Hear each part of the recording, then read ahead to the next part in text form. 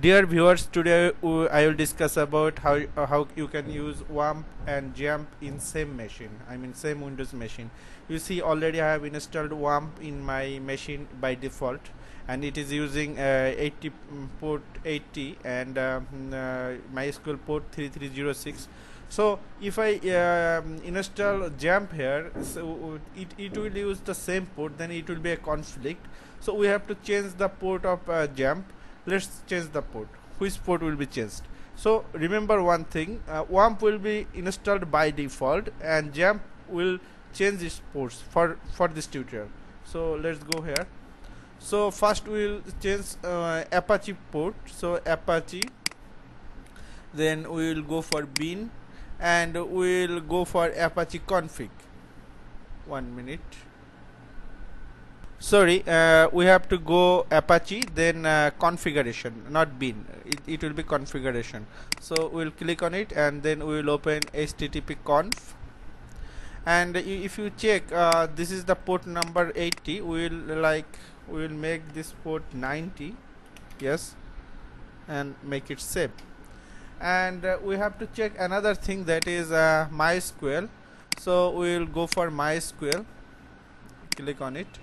And then again we go for MySQL, XAMPP MySQL, and then we will make the change for bin folder. And I mean, yes, this is the my.ini, and if you check the URL, this is XAMPP MySQL bin, then my.ini. And if you see the listen port number, this will be 33307. We will change this 330, and another will be changed MySQL D 3307. So it is done, and click the save. Now let's see it works or not, or so show us the error. So let's go for it, and click on XAMPP control, and click choose the English or Germany according to it. So I will choose English, and then I will click save, and it will open up my XAMPP control panel. And if you check this is the Apache and MySQL which I have need, and I will click start. Yes, Apache is starting. You see this is the green, it is running on. And then I will click MySQL. Yes, MySQL is running with 2. So let's check with our browser if it really works or not, and what will be the URL.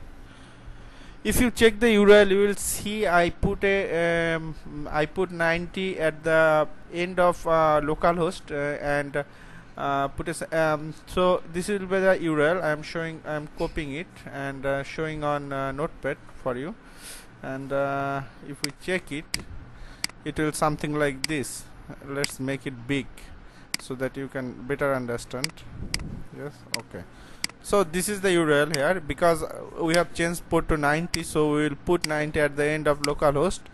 And we see this opens our XAMPP, and it works fine. And if we go this, and you will see there is the option here, and if you check php.info, you will see PHP version is showing up, and other things is working fine.